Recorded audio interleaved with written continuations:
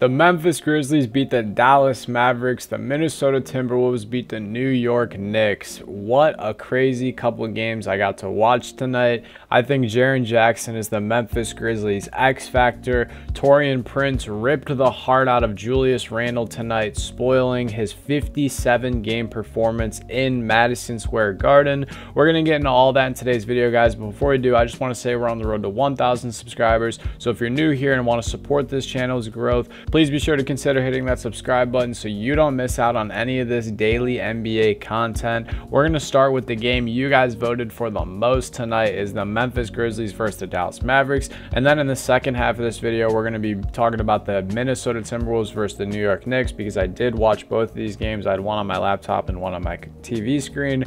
Again, we're going to start with the Grizzlies. Let's get started talking about them. So right off the rip, like I said, I really do think that Jaren Jackson Jr. is the X factor for the Grizzlies. Tonight, he finished with 28 points, 4 rebounds, and a block, and he was pretty efficient as well, going 1 for 2 from the 3 and then 10 for 16 from the field, and he did all this in only 23 minutes. Taylor Jenkins was spreading his team as wide as possible, no sus, just getting the minutes and everyone involved. It was really great to see. I mean, you go down the roster, Jaren Jackson's playing 23, Xavier Tillman's playing 26, Dylan Brooks is playing 29. You have your 2 elite ball handlers and Trey Jones and Desmond Bane playing 35+ minutes, and then everyone who played off the bench received 20 or more minutes except for John Conchar, who was only playing 18 minutes tonight. I just think that Taylor Jenkins has been almost a shoo-in for Coach of the Year the last couple seasons. He is an amazing head coach and he has so much trust in his players. Back to Jaren Jackson, I think he is really an all-star, a real all-star, because obviously he was voted in as an all-star, but when he was voted in, he was averaging 16 points. Over his last 4 games, he's been averaging over 30 points, and I think he's a real all-star when John Morant isn't on the floor. He looks much more aggressive on the boards and in his offensive capabilities in the low post, and of course, you can't forget about his ability to defend. Although in this second quarter, this game, it was an awful couple of plays for Jaren Jackson. He completely stopped going to the basket. He picked up a flagrant on Christian Wood, and then the next possession he picked up a technical against Christian Wood after slapping the ball out of his hands.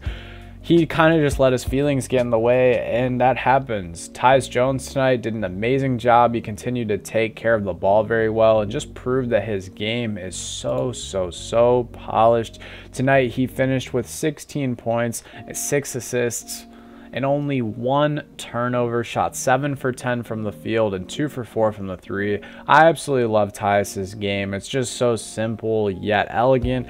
Really great job from him tonight. Not the best shooting night from one of the best shooters in the NBA, Desmond Bane. Shot 7 for 17 from the field and 1 for 7, but he finished with 17 points, 6 rebounds, and a steal. Just did a really solid job tonight of driving to the lane and playing bully ball. Like I said, he wasn't very finished. He turned the ball over a lot, had 6 turnovers. That's more than half the team had tonight, but very solid game from the Memphis Grizzlies. Especially the last guy I want to shout out for the Memphis Grizzlies is my boy Santi Aldama. 20 points and 14 rebounds off the bench tonight. Absolutely monster impact from him tonight in this game. The Grizzlies did not have a great shooting night as they shot 45, 28, and 75. Terrible splits, but they managed to pull this one through, and a win is a win. On to the Dallas Mavericks. No Luka Doncic tonight, and you definitely kind of saw that in the fourth quarter mostly. I don't know what happened to Kyrie Irving with his foot.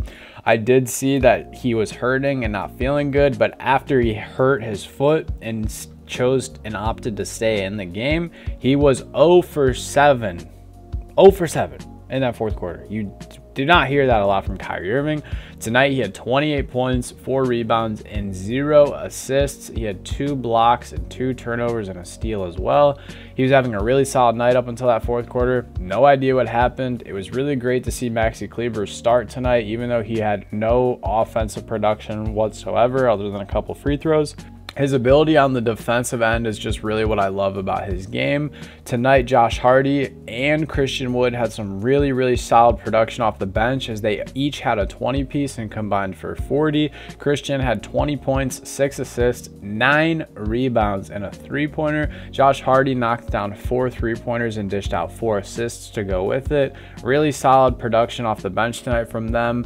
But Tim Hardaway Jr., Davis Bertans, terrible job tonight shooting. Same with Reggie Bullock. You guys went a combined 2 for 11 from 3-pointer. The Mavs shot 30% from 3 tonight, but 95% from the free throw, which was really great. Honestly, the Mavs, don't know what happened, you guys. I guess you can call this one a loss due to Kyrie Irving's injury, because you were leading going into the fourth quarter, and then you got outscored by 17, 29-12 in that fourth quarter. Just a terrible job, to be honest with you guys. I'm done talking about this game. I'm not a Mavs fan, but I'm kind of butthurt to see the Memphis Grizzlies steal this one, because the Mavs are fighting for that playoff spot, and with the Timberwolves winning tonight, it's just not really the best thing, all things considered, for them. But we're going to move on to this other electric game tonight. We saw the Timberwolves and Knicks battle at Madison Square Garden. So like I said, Taurean Prince ripped the heart out of Julius Randle.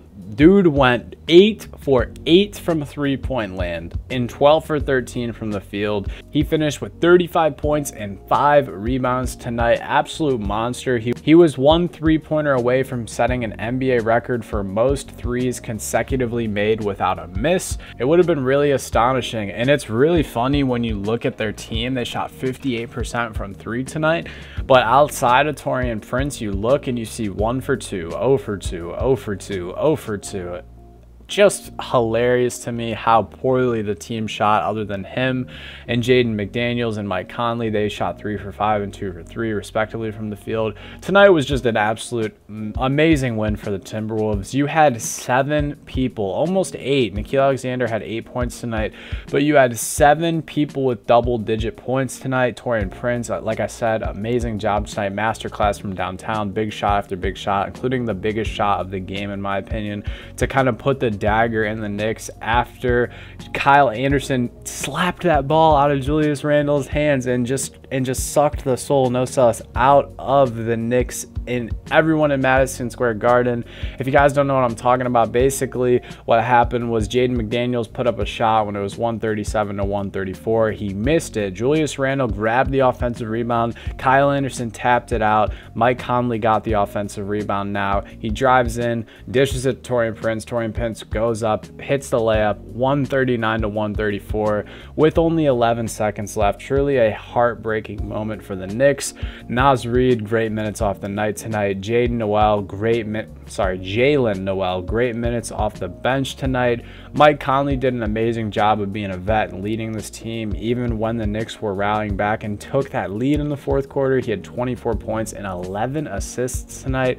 Like I said, Kyle Anderson was huge on the offensive glass tonight, almost got a double-double at 10 points and 9 rebounds. Amazing job for the Timberwolves tonight. As for the Knicks, Julius Randle, you were 6 points away from setting the NBA record, or Knicks franchise record, for most points scored in a regulation NBA game. Carmelo Anthony was obviously leading that and still is leading that at 62 points. 57 points on really great efficiency, 8 for 14, 9 for 29 from the field, so 8 for 14 from 3, I should say. Really sad loss tonight. I'm not going to lie to you. This one really does hurt for the Knicks, especially because Julius picked up that technical at the end of the game. You could just see how frustrated he was. You saw him hitting the scorer's table over and over again, just very pissed off. Jalen Brunson tonight, really solid night, 23 points, 10 assists, did a really good job of helping rally this team in the fourth quarter. I think RJ Barrett did not shoot the ball enough tonight, and on that turnover, Immanuel Quickley shot it too much. Immanuel Quickley, while he had 19 points off the bench, he was 2 for 7 from 3 and 6 for 16 from the field, and he had some terrible shots in the bottom 3 minutes of that. Isaiah Hartenstein, great minutes off the bench tonight, had 8 huge rebounds off the bench tonight. Josh Hart had a really solid game tonight. All in all, I just feel like the Knicks did not capitalize on what they had. It was 125 to 121 with like 4 or 3 minutes left in that fourth quarter, and they just did not capitalize enough on that lead. I know it sounds like, oh, it was only a 4-point lead, a 2-possession game, yada, yada, yada. If you guys were watching that game, you knew they had all the chances in the world to put this game away, but it just seemed like, especially with them, the Timberwolves not even doubling Julius Randle, they just had way too many chances to let this one go. But what do you guys think? Which one of these games was more entertaining if you caught them? If you did not catch either of them, I definitely recommend going back and watching the highlights. If you made it this far, you know I appreciate your support as always. Hope you guys have a great rest of your day. Stay happy, healthy, and blessed. Peace.